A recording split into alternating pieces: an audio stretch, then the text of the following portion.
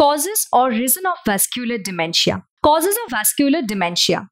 Vascular dementia is caused by illnesses that damage the blood arteries in the brain, reducing their ability to supply the nutrition and oxygen required for optimal brain function. Vascular dementia is a degenerative disease that progressively worsens. Several of the most often occurring conditions that might result in vascular dementia include the following. A stroke or infarction occurs when a brain artery becomes occluded.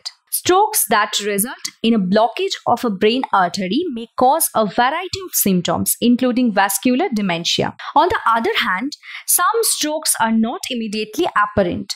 These silent strokes, even in the absence of symptoms, increases the risk of dementia. Vascular dementia is related to both silent and apparent strokes, that the risk of getting the disorder grows with time. Multi-infarct dementia is a subtype of vascular dementia that develops following series of strokes. A cerebral hemorrhage.